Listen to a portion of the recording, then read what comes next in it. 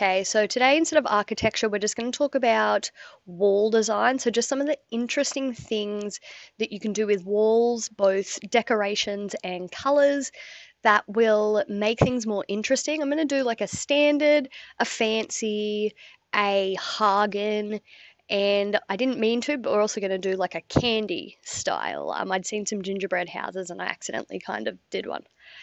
So the first thing we'll do is just a basic style. We're going to use some of the bricks we'll get in Furrowfield, like the wooden floor and the wooden wall. A good way to start straight off the bat to make things interesting is just to use a different but similar block for pillars, and trying to use slightly different coloured woods.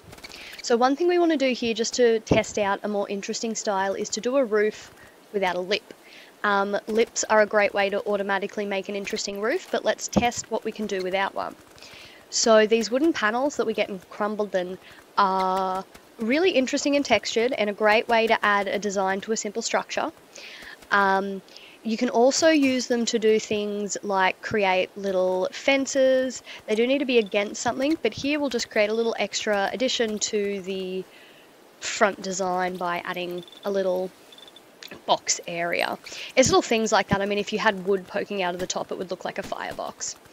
And because we've used a white roof, we can pick a different accent colour. So because it is wood, green would be great. And to add a little bit, again, of texture on that wall, putting in curtains behind everything is going to really help. Often you'll just need to get rid of your doors and windows if you're going to put them against it, but it doesn't affect the functionality of you coming in and out. And so even just like that, you've gone from a basic sort of structure, which is still quite bricky, to something more interesting. And now we can try a few different things. It looks a little strange, but I actually kind of like it, especially if you put roof around it, having some planter boxes there and you can put some flowers in it. Also because we've got the curtains inside, having some on the outside would be nice. And you can use your shifting sands to do things like adding, say, a vine. Again, because we're using wood and greenery, that's something that's really helpful. And also these wooden pillars. They're really hard to place. You kind of have to check which angle you want them on, but they add a lot of definition to the corners of rooms like that. So the other thing we can do is put in like a little roof cap. An easy way to do that is just grab your ulti mallet and grab some corners, and then some flat pieces, and we can put little caps around.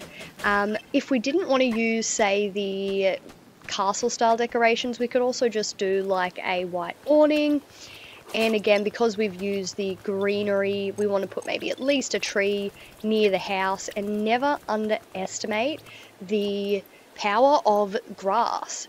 It really adds a lot of texture and definition. So if you're just doing something quick and basic, that is an easy way to make it more interesting. And the second one we're doing is essentially just going to be a fancier version with a lot of the same materials. So we'll just chip out some of the wood to replace it with some white. Back here we have a palette wall. It's not in yet, it'll be in the next update of my island, but it does help pick colours. Usually also we probably shouldn't use paint buckets like this, but because we're just building the front of the house to get an idea of how we decorate, we don't need to worry. I will do a whole set though of the white wood because we're going to need a fair bit. The white wooden floorboard is definitely the brightest white, so if you want a dramatic white, use that. A lot of the other ones have a grey tone to them. And we are wanting to really focus on that dramatic white border and what will be the roof and the door. So to start with, we were going to start with an arch door. It does end up becoming a sort of wraparound. But if we're doing something big like this, having something extra to add to the drama, like a little bit of wooden grating or a carved mural there, is always a good idea. And if we want to have a dramatic door like that, we don't want to have huge windows that are also going to overpower that effect. When we're decorating, we need to pick one or two things to draw the eye. So now that we've got the little windows, we can start thinking about what else we want to do. And I do want to put a little awning over the door now. So obviously that takes out that curve, but it still gives me an idea of what we're doing. And I wanted to put in some of those wooden pillars. We'll be using that a lot in tutorials because it really helps add a dynamic effect to the corners. So I did want to make the windows too a little bit bigger, because even though we want them small, you couldn't really see them once we had the awning on them. So now they're a bit longer, but we didn't want to make them wider. So once we've done this, we're going to swap over to the bright blue roof dyed, the fancy roof dyed white, because its outside bits are white and we don't want that brown inside making it look awkward. And also, instead of going up in a traditional pyramid, we're going to make this more curved by going in one and then going 2, 2, 2. Once we've done that and we have popped down a piece of roof on each bit, you can see a little bit more how that creates a nice curve and doesn't look as awkward as you would think it is without trying it. And it's a good use for these flat pieces, which often we all just use for big flat spaces, but they can be used to help create a nice effect as well. So with a pointy gable roof like this, we almost always want to do a lip in this game because we need to put in those brackets so it doesn't look so sort of shark toothy. And dyed white like the rest of the roof is going to help it all blend in. So once we've got these flat pieces down to connect the roof and put in the wooden brackets, we can see that that makes a huge difference. And we can chip out the white to add red to make it more fit in.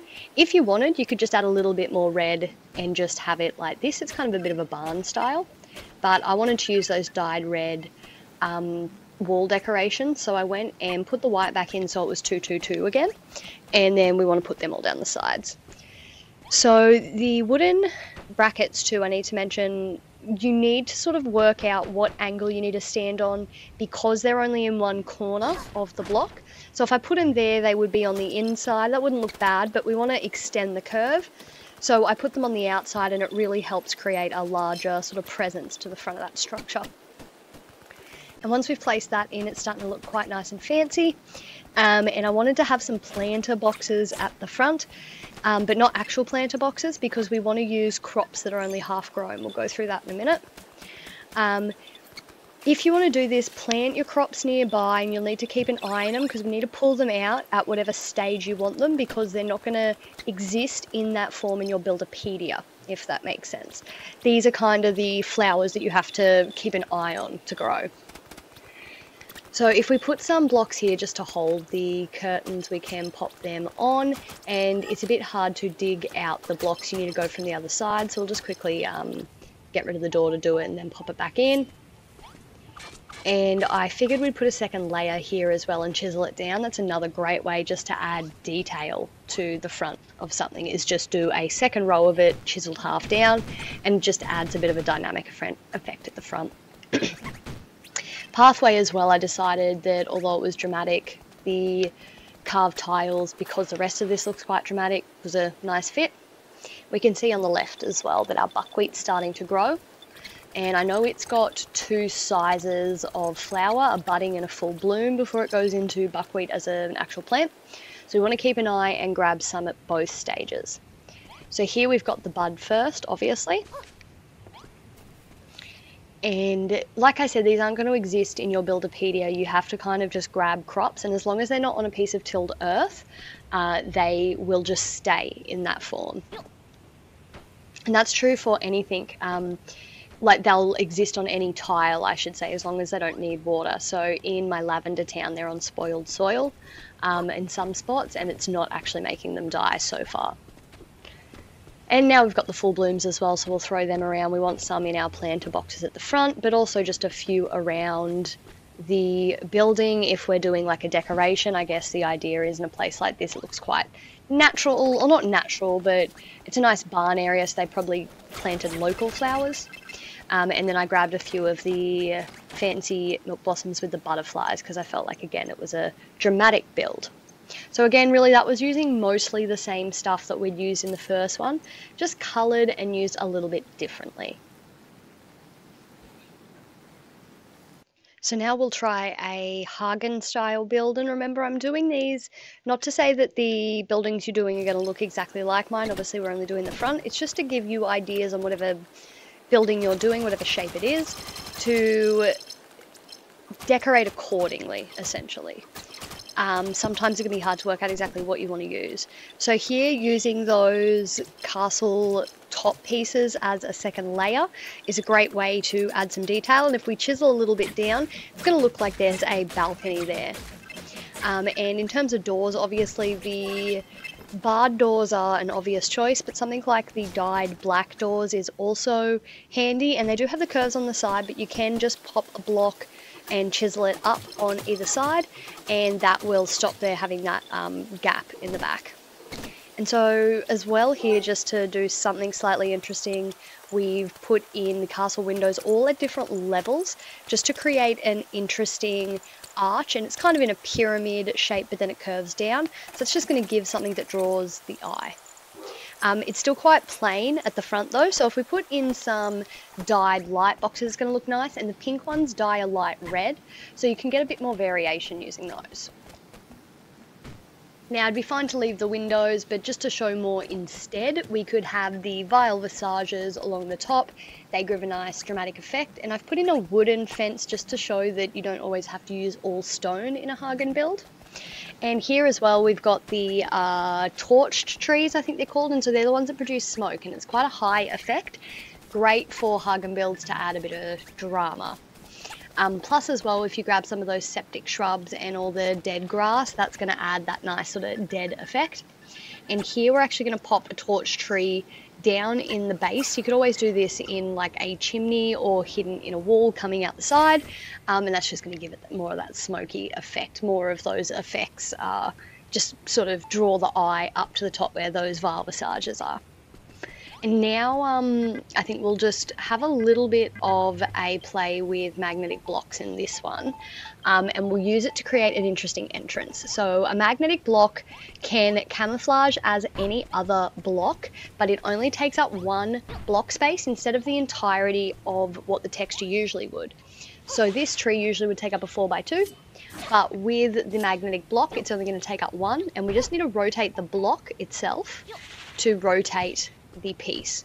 So it takes a bit of playing around to work out exactly where you want things, but it is a great way to add dimension to decorations, and it's a lot of what you'll see a lot of complex decorations are made of.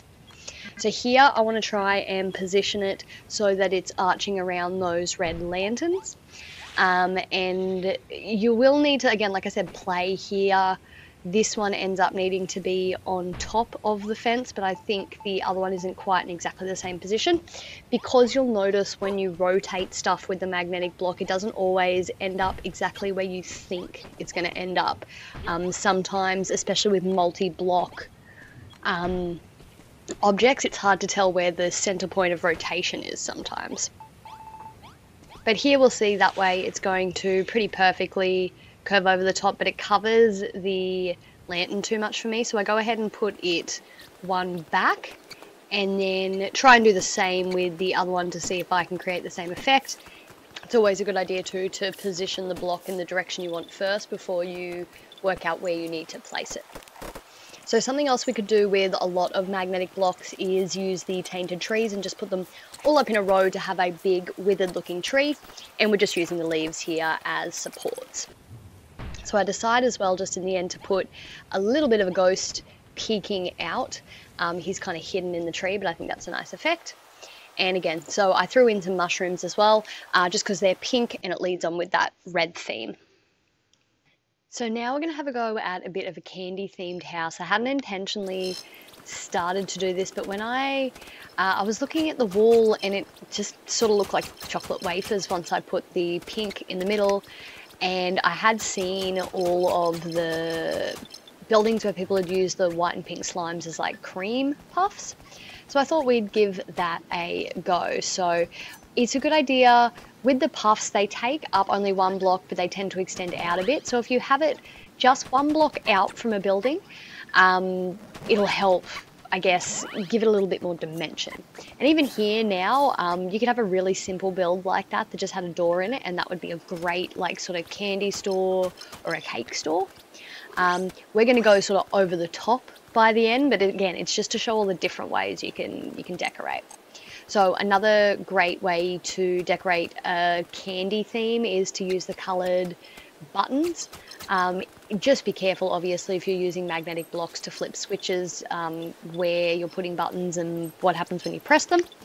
But if you're not using if you're not using the magnetic blocks to flip switches, it's fine.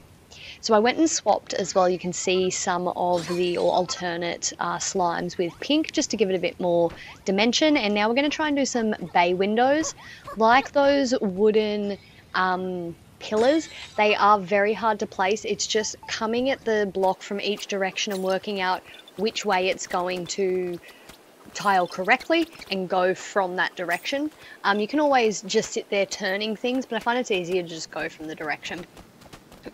And so here as well, I've put in slimes across the top of the windows because there was the gap, and just some curtains as well to keep it interesting.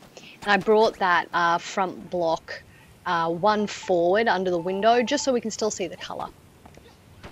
Now I really am loving the pastel dye of the stucco and the plaster, so I wanted to combine those two pinks because there's not a lot of opportunities that you would get to. So we're going to do it for this roof, and it looks really pretty. So we're just going to go in lines of 2, and we want to go up in a sort of side gable, so a pointy roof with the gable facing to the side, but we don't want to make it perfectly pointed up. We want to have a little bit of dimension in it. So like I've done before, if we go one up and one flat a few times, it's going to add more dimension to a roof. And here as well, we're just putting a bit of purple bunting.